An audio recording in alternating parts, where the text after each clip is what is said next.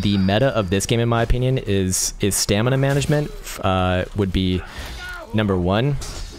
And then the other big one, and probably the most important one if you're coming from Mordhau, is think of the meta as this game as, instead of like trying to get the other person to parry, get them to, or make sure that you do your chambers. And if you can chamber every shot from the opponent, you'll always win the stamina game, and you'll always have a pretty big leg up, and it's the best way to defend yourself too.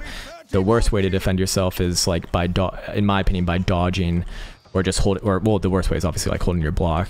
So you want to be chambering, which is called countering in this game. And that'll put you in a really good position if you can do that as much as possible, and then mix up your morphs, and then sometimes go for like really strong excels. You'll be very good.